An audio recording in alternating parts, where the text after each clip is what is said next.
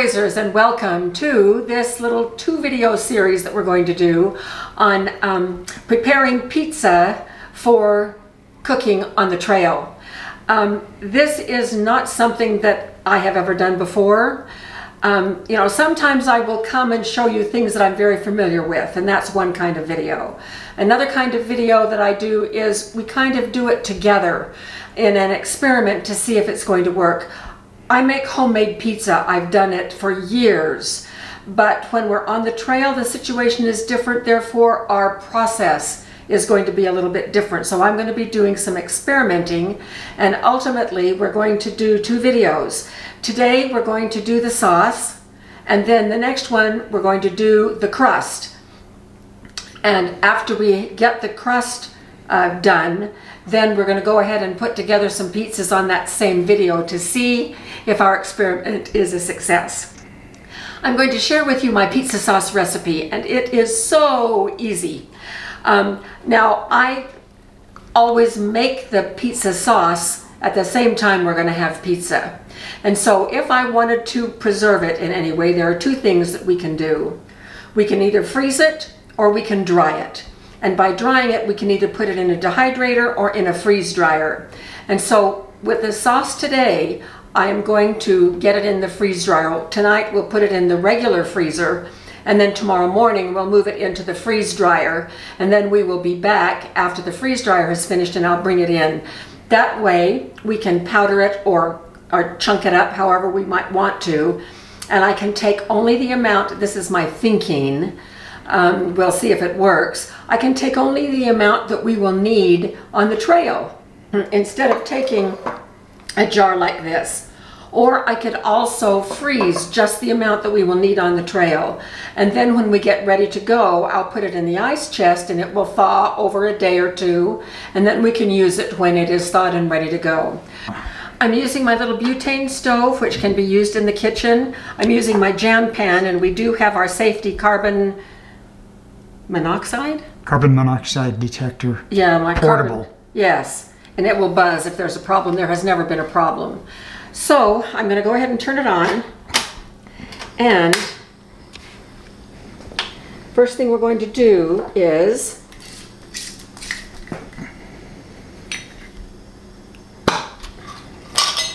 I'm going to put a tablespoon of ghee in the pan. I love this pan. It's about my favorite pan. It has a really heavy bottom, and so it does not usually burn unless the cook makes some errors. And then I'm also going to add a tablespoon of olive oil. And the mixture of those 2, in making pizza sauce, it is all about the quality of your ingredients. And so I use extra virgin olive oil, and then this is real butter that has been made into ghee without the milk solids. So it is shelf stable without refrigeration for a really long time. And then in just a moment I'm going to put a teaspoon of this minced garlic in. While the oils are warming up, I want to show you the tomatoes that I use. I'm pretty particular about the tomatoes that I use for pizza sauce. I really like this brand, CENTO. What I really like is San Marzano tomatoes by CENTO, but we couldn't find them anywhere, so they're missing from the grocery store shelves. But I wanted to show you the thickness of this. These are diced, but you could also get whole, but look at this. It is in a nice thick layer of sauce, which makes it just excellent. You can see in the can, it's not watery. And so that's really important. Also important is the fact that I don't want those chunks in there. So regardless of whether I would be using whole tomatoes or these petite diced, I'm going to blend them up. Uh-oh. So here goes the, it's smoking now, so let me put in the teaspoon of garlic, diced garlic. While this garlic is sizzling just a little bit, I went ahead and blended the sauce, and now look at it. It's very different than it was before. Almost all the chunks are gone. There are still a few little ones, and that's just perfect. So we're going to let this sizzle for a second until these little pieces are a little bit browned. All right, so these are nice and sizzly. So now we simply dump in the tomatoes.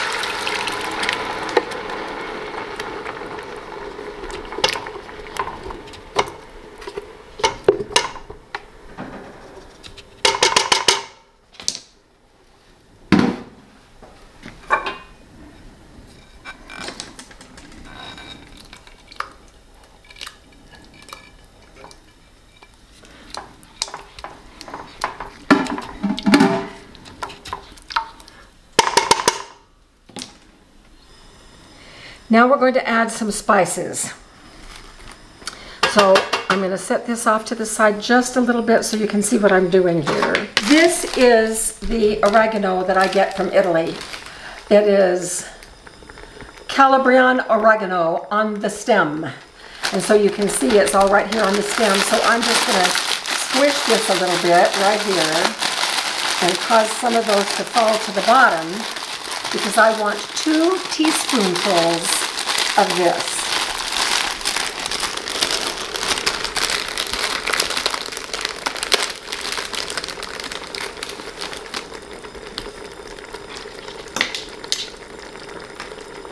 And I'm going to unthread these so I can just have this.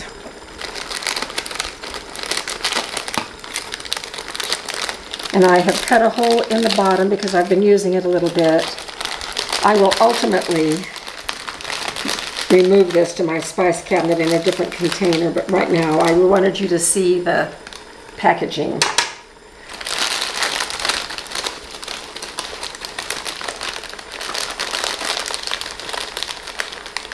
Oh, this oregano, there's just nothing like it.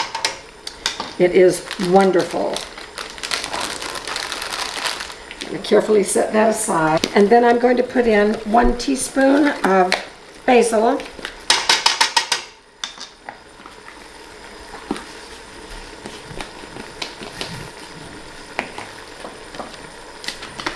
A little dab of salt. Dab is highly scientific terminology.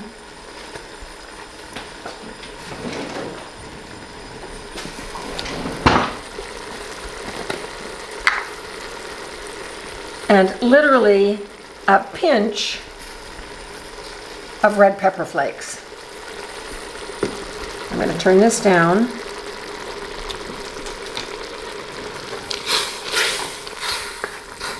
Now we do not need to cook this to thicken it. Look how thick and beautiful that already is.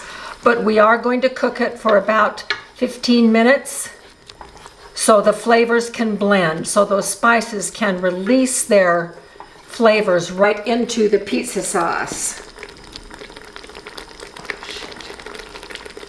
All right, the last thing that I'm going to do is I'm going to take this small-ish onion and I'm going to cut it at the equator,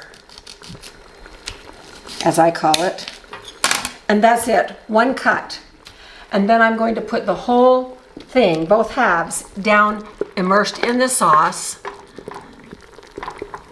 because I want the onion flavor. I don't want the onion solids. And so we're just going to leave this like this on very low and let it simmer for about 15 or 20 minutes. Now when we are done, it is going to look like this. This is an exact replica of exactly what we put together right here. And this has been in the refrigerator overnight. I did this last night so I would have this to show you. It makes this much pizza sauce. And this is good for, it depends on how much, of course, sauce you like on your pizza. If you really like a liberal amount, it will do 2 large ones. If you like sort of a thin amount, it will do 3. It's about 3 cups. And so we have our choice here that we can refrigerate it as it is and take it on the trail just like this, which I don't do. or we could freeze it in a quart baggie flat, so you can have several bags stacked on top of each other like that, which would be very convenient. You could have just the right amount that you would need for whatever you're going to make. Or what we're going to do today is to freeze dry. So this plus this is not enough for my freeze dryer. So we're going to go off camera, and I'm going to make these other 3 cans right here into more sauce. So when we come back, I'm going to have a large pot of sauce that we will be ready to put into the freeze dryer trays. So we will be back shortly. All right, so this is 4 cans of the tomatoes made into sauce, and boy, is it just fantastic. I have a little measurement scale on the inside, and it says that I have just over 3 liters. Now I'm going to go ahead and add this one. It's cold, so it will help cool the rest of this mixture down, which is convenient because we're going to be putting it in the freezer in just a minute. So now let's see. Okay, we're just under 4, so that should be about right.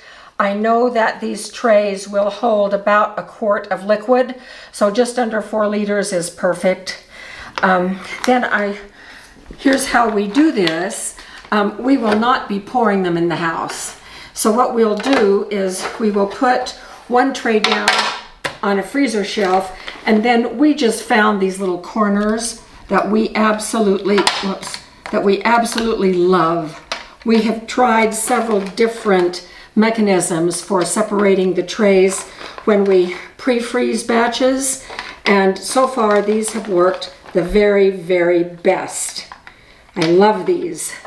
And then the next tray just goes right like that, and then 4 corners all around, and we'll fill this one and then put the corners in place, and so on until we have stacked them 4 high, filled with food.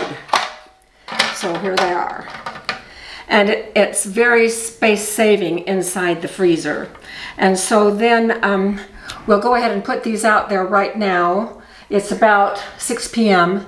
In the morning, at about 6 a.m., I will be moving them to the freeze dryer, and I expect that it will take at least 24 hours or longer for these to finish. So it will be a couple of days before we come back to show you the finished product of the freeze-dried sauce, and then we will try it out to see if it reconstitutes into something that we can use on the trail. So I'm excited.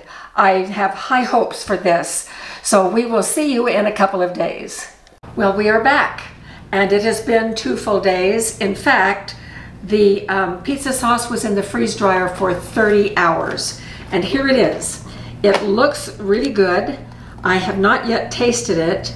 Most of the trays, well, here are all 4 trays. This was the last tray we filled, so it was a little bit lower because we didn't quite have enough to fill it. I think I could have, when making the sauce, used a whole nother can of tomatoes. But this is a great start, and this is our first trial with pizza sauce. So let's see how it's going to do. Now, I don't think that it's always necessary to powder things, and this is one of those that I'm not going to powder all the way. I'm just going to put it in chunks, and we're going to test those chunks right now to see how they do. I'm going to put a couple of them, well, I'll put 3 of them in this little bowl, and we want to see how they rehydrate. This is one that we will want to use an exact amount of water, and I just guessed at that. So we'll let that soak up for a second while I put these others in. And these will be so easy to take on the trail, just to load up whatever amount of cubes, and I don't care if they break. We're going to have cubes and crumbs in these jars.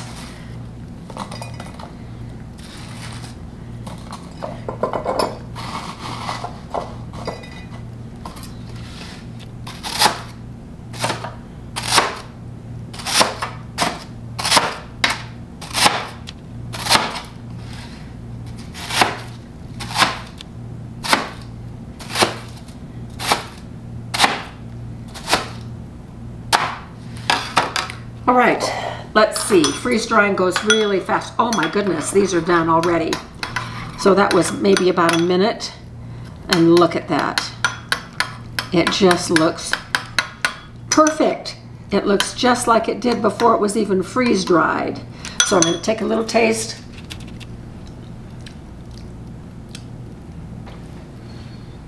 You can't even tell that it has been freeze dried. This is wonderful. So this is a fabulous success.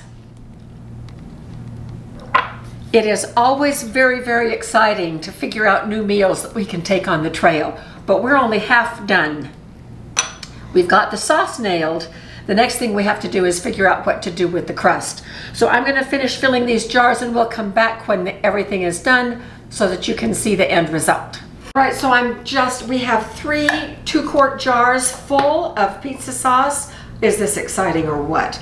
I'm now just going to vacuum seal the last lid on.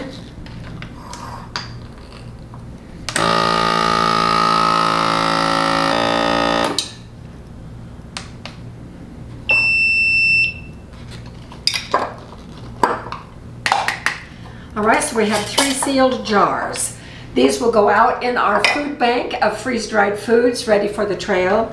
This is the container size that we usually take things like this in when we go on one of our trips. How easy is it going to be to put the right amount of these little blocks in here to make up the pizza sauce that we will need to make pizza on the trail?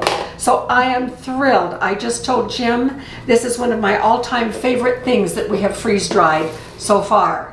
So the adventure continues, and part 2 of making pizza will be our next video, and we will figure out how to do the crust that we can take with us. So we will see you at our next video, and we really appreciate you watching this video. Please share and subscribe and share your trail stories with us as well. So thank you so much, and we will see you on the trail.